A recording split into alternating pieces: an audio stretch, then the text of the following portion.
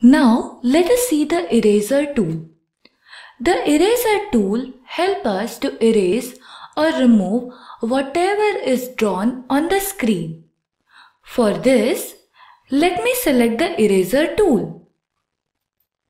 Then click and while holding, move it on whatever you want to erase or delete.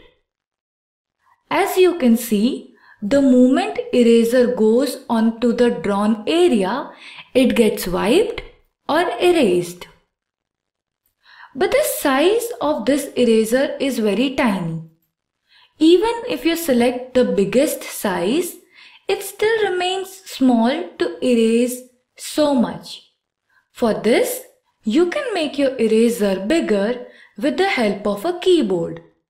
Press Ctrl and the plus button together on your keyboard.